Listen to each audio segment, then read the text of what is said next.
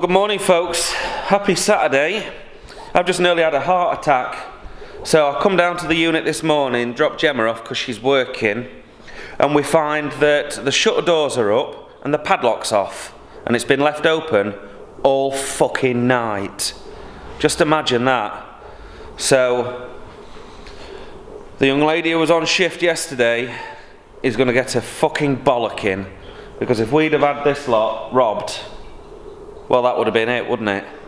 I mean, yes, we are insured, but fucking hell, couldn't cover that.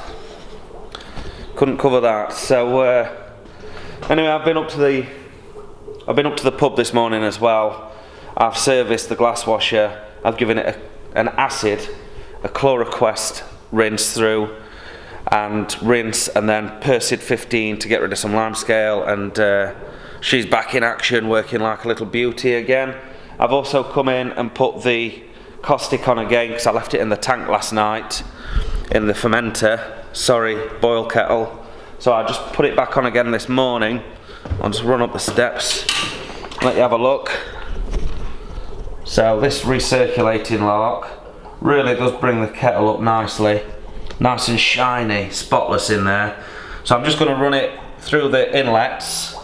These two inlet ports here, I'll just go and connect it on the outside to the relevant connector, and once that's had another blast through all the ports, we'll drain it down and rinse it off, and then it's ready for another brew.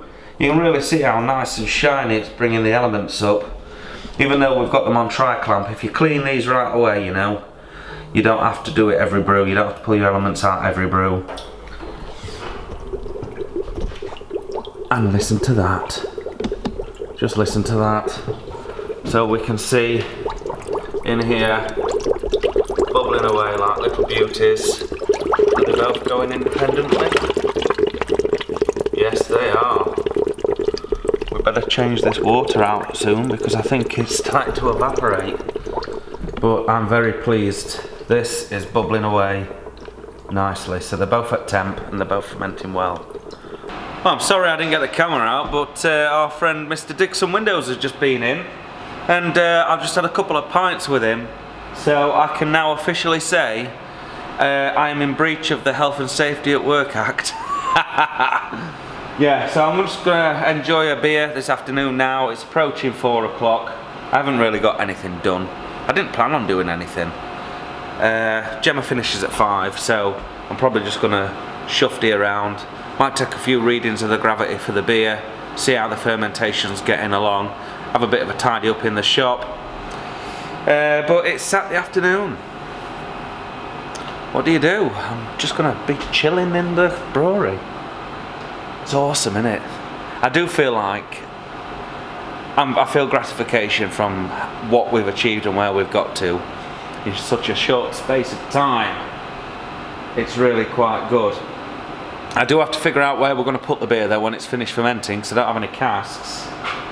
So I need to try and sort out some type of deal. I think I'm going to get in touch with Crusader Kegs. I think they're the people, but if anyone knows where there's any cheap casks going, legit of course, I don't want Keg Watch after me, then let me know, let me know.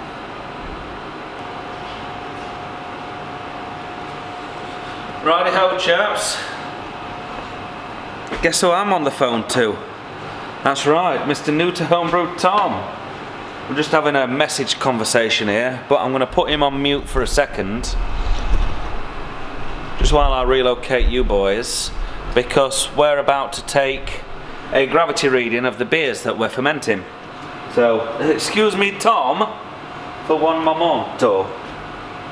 So in here we have a sample of Guile 1. This is the test batch that we did with the Ella hop.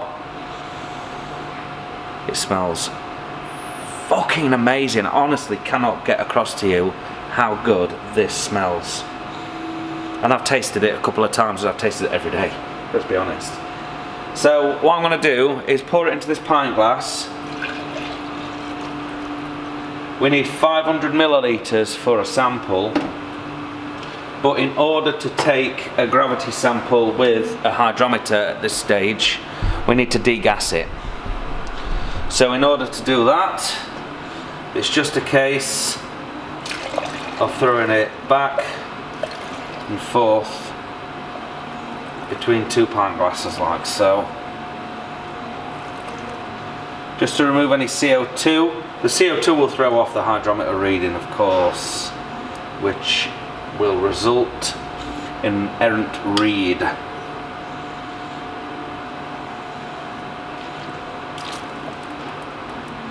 There we go. So we've knocked most of the CO2 out of that sample. We'll pull our trial jar out and we will proceed to top it up vigorously. We want to agitate all the CO2 out of there and then top up with a little bit extra that we've got. Same process, just chuck it back and forth. So the target gravity on both of these beers is between 1006 and 1007. Of course, using the hydrometers that we have from Stevenson Reeve, we're able to get a much more accurate reading than 1006 or 1007. We can go a further power of 10 and go 1.061, 1.062, all the way up to 1.06 at 1.07 and so on. I guess you get where I'm coming from with that. So I'm going to predict whether we need the specific gravity or the final gravity hydrometer. Considering this has been on since Wednesday we did the brew, so Wednesday night, now Saturday, I think we'll be closer to the final gravity. So we'll get the FG hydrometer out. Now the scale on this hydrometer runs from 1030 down to 1, or 1.030 down to 1.000. I have to be very careful not to drop this because these are 50 quid a piece. They cost me a lot of money. They come from Stephen Reeve, which is a company based in Scotland. They actually make all the homebrew hydrometers as well, but these ones are they're called sacrometers, and they are for the brewing industry. So let's get right in on that and we'll have a good look at what we've actually got. So we blow off the bubbles and we can see that we're down to 10, 11, 12, 13. So 10, 13, 2, I'll make that. So we'll get our fermentation record, and we are on day, so Wednesday, Thursday, Friday, Saturday, day 4. I don't know what the date is. The SG is 1.0132. I should take a pH reading, but I don't actually have a pH meter. I did have, but that went. And the temp, we'll take a quick temperature reading, and we should be about 18.5, 19 degrees. We're 19.4. Let's put up, get it into shot, lad. So we're 19.4 degrees in there. That's perfectly acceptable. We'll record that because we want to be taking these gravity readings at as close to 20 degrees Celsius as possible. Notes, tastes, great. Bingo. So that's batch 1. Let's then move on to batch 2. That's not batch 2. That's batch 2.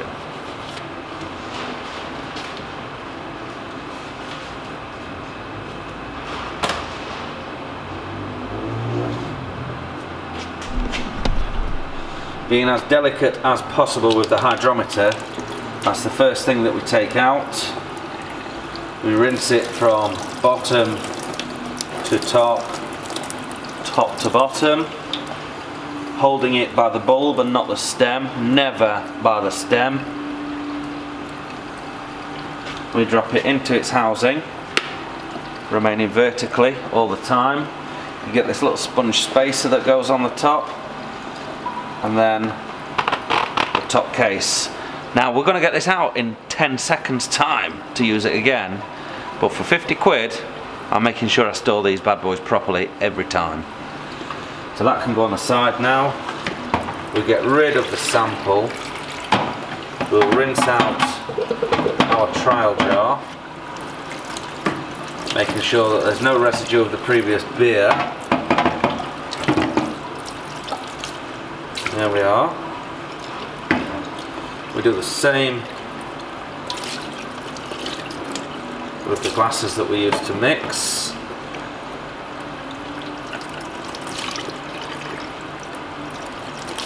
And we'll just pop them on the draining board to make sure that they don't have too much water residue in there, which will potentially, not by much, not noticeably, but potentially throw off the reading.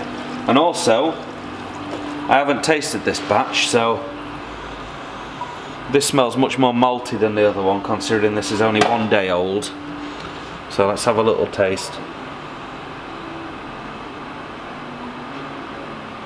Wow, the taste difference from last night to today, it's morphing into beer and away from wort, but this is still wort in my opinion. So we won't use the FG hydrometer or sacrometer. We will use the specific gravity hydrometer or hygrometer, no, sacrometer, because we're closer to the specific, the original gravity, the OG, than we are the FG. And that's noticeable by the lack of CO2 in the sample as we go through the degas process. Now the other one was much more frothy. I could only fit 2/3 of a pint into the pint glass to do this, because the agitation released a lot more bubbles, but the bubbles were hanging about a bit longer with this because of the higher sugar content. So I'm happy that that's degassed. I don't know if you can hear that, but there's somebody who lives above the brew shed playing an electric guitar. They're shit. So we'll pour that in there. Pour this in there. And we'll just get a little bit more sample. Again, a good 10 chugs with the pint glass degassers.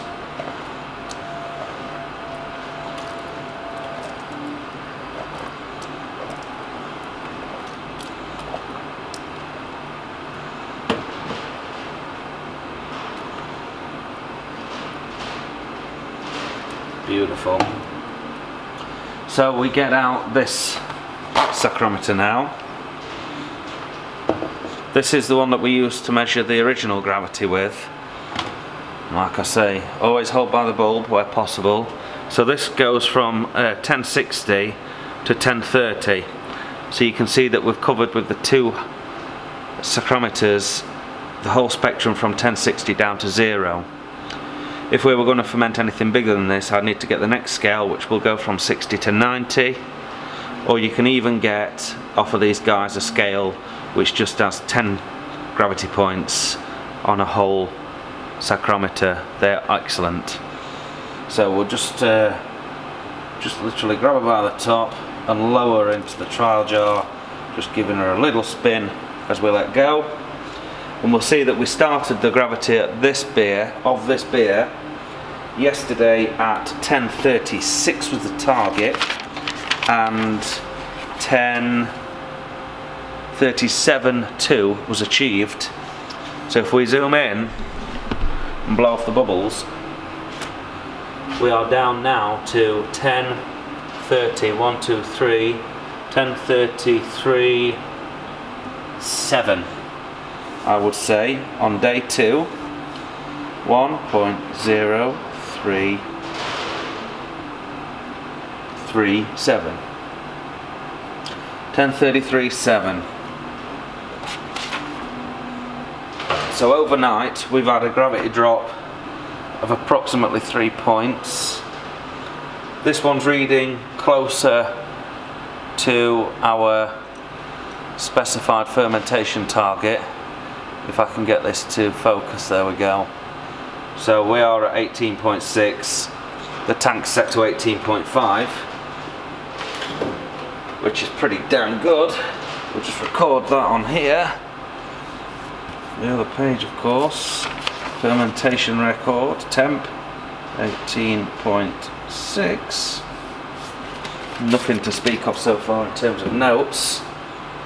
And then again, we'll rinse off our equipment, making sure not to clink or clack it at the side of the sink, and then holding it by the bulb. Drop it back into its container, where it will live safely until next time. Well, so there you go, a bit of a bonus there. I didn't really anticipate giving you a tutorial on gravity readings sufficient to satisfy Her Majesty's Revenue and Customs, but there it is. You can see the accuracy that we're working to. It's 0.1, 10, It's effectively 4 decimal places on the specific gravity chart, which will give us, really narrow down the ABV. The ABV content that we have to work to for purposes of HMRC is 0.1%. So the fact that we're measuring the specific gravity to 4 decimal places and then declaring the alcohol by volume to 1 decimal place is it just shows like the due diligence that's going into this process. And with the scale on these sacchrometers or hydrometers, whatever you want to call them, it makes it really quite simple to do. So there's no excuse for getting it wrong. You should see the size of this fucking huge drum, it's fucking enormous. What? Gaffer's in now, so I think we're going to wrap it up for the day. And I'm going to just quickly show Froggy next door before he takes Jem off the shift. And then, well, I'm going to have a quick beer with them before they bugger off home. Well, before I bugger off home and leave him working, should I say. But been a nice relaxed day today on a Saturday for once, instead of breaking my neck. Done the readings, showed you how to read SG on a big hydrometer, and listened to Metallica while I've cleaned up. What's not to like? I'll see you tomorrow.